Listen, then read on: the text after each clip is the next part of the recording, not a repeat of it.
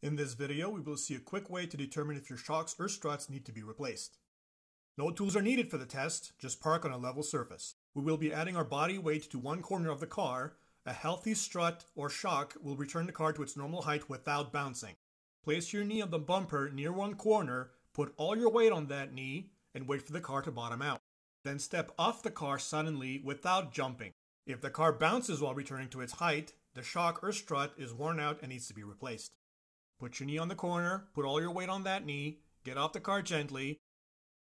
In this case, the car moved up, then back down. This is what we call a bounce. This shock or strut in this corner is worn out and needs to be replaced.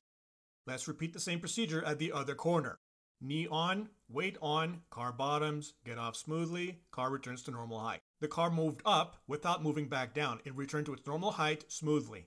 This shock or strut in this corner is fine. Let's look at that again, back to back. The bat strut first, knee on, car bottoms, get off, car bounces.